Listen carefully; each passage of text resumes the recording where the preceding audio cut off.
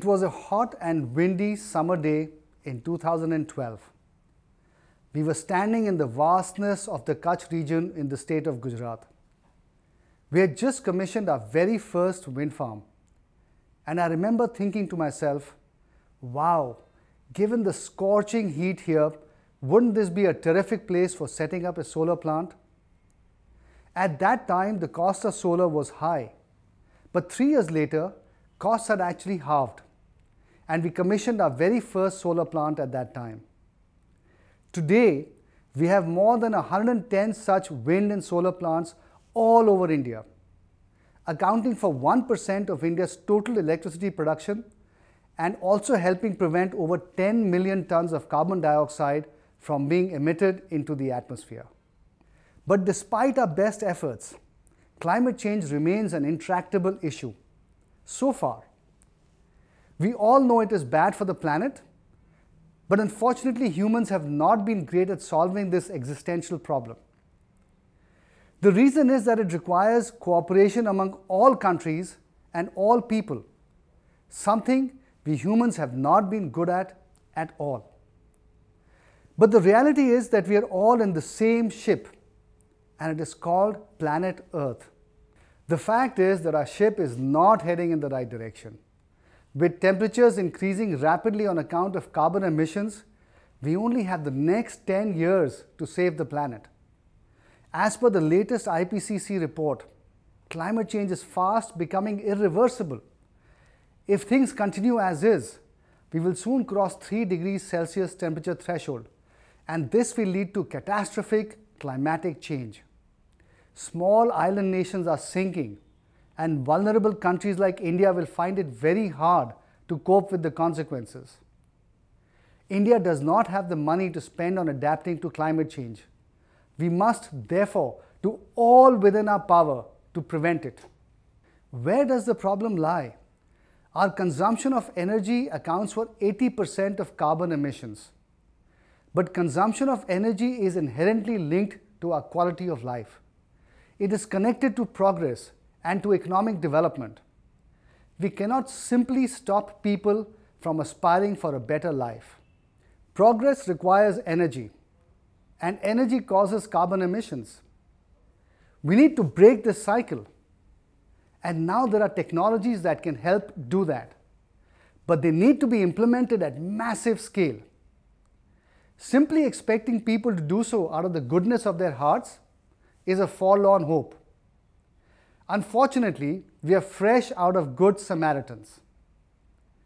What we have, though, is a good supply of people wanting to make money. The world rewards capitalists, but saving the world has not been profitable so far. Now things are changing, and that is leading to hope for the future. Over the last decade, I've had a ringside view of what's happening in the clean energy sector.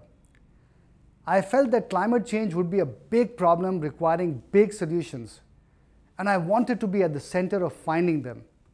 Therefore, I founded Renew Power, a renewable energy company, back in 2010. Today, our company is the 10th largest renewable energy company in the world. Our investors are some of the most commercially minded in the world. In the last few years, we have observed a tremendous change in mindset, which gives me hope for the future. I believe we have crossed the inflection point. These changes are now becoming more evident.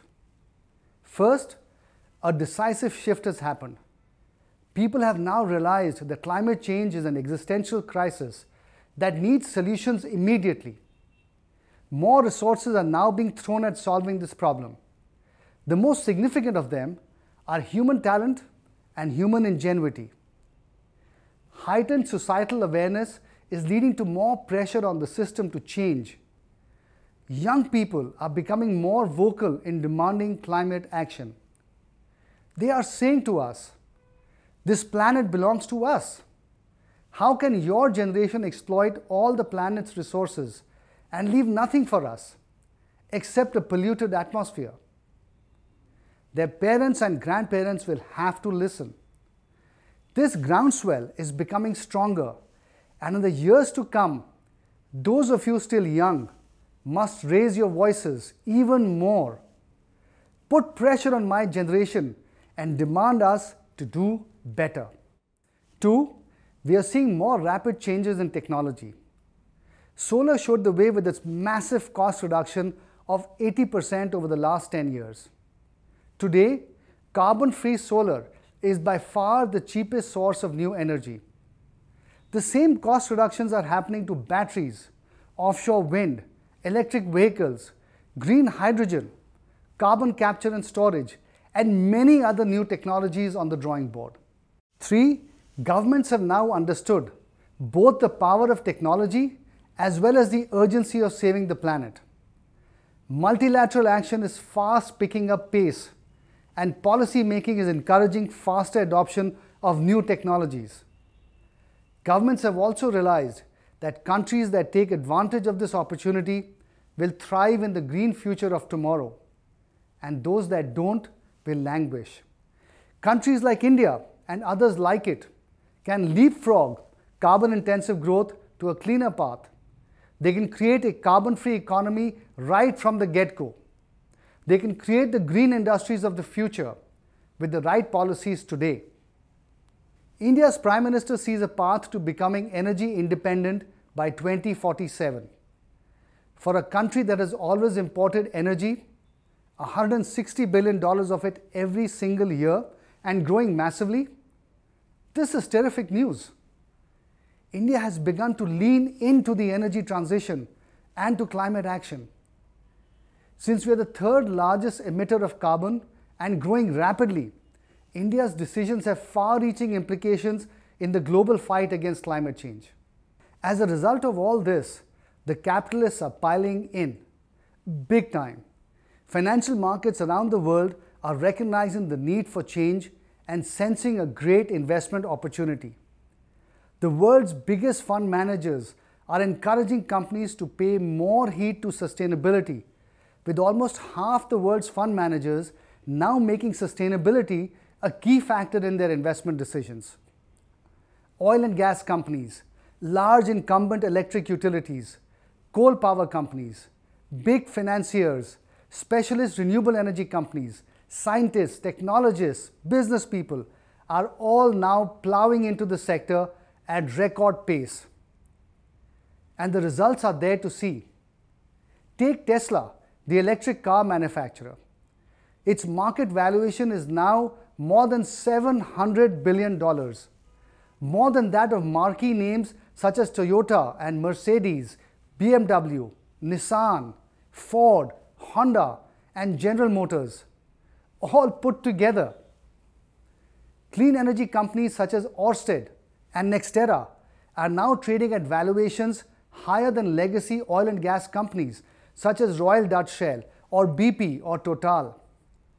A number of new battery manufacturers and other clean tech companies have listed recently to great investor reception, showing the tremendous interest for the sector.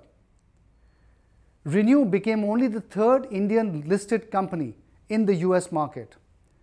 Green technologies are now becoming the new oil, and it is becoming really a gold rush for the next generation. Our big ship is beginning to turn, and turn faster, and not a moment too soon. We have a scant 10 years in which climate action needs to shift into overdrive. We are verily competing against time. I confess that I am an optimist. Yes, change was slow in the last decade, but in the next decade, a new green economy will emerge rapidly. Tremendous amounts of new capital, by some estimates $100 trillion by 2050, far more than ever went into the oil and gas industry, will be needed to make this green transition happen. This capital will need the right returns. That return is now increasingly possible. The capitalists have recognized this new reality, and therefore large pools of capital are now beginning to swing into the sector. Doing good and making money are coming together at a massive scale as never before. This is every capitalist's dream, to make money and to feel good doing so. The green transition is therefore an awesome opportunity. I am convinced that we are on the cusp of a takeoff to a new future, a new green economy, and no longer on the abyss of a climate apocalypse. To my mind, that inflection point is now behind us. The momentum has swung decisively. Saving the world is now a profitable enterprise.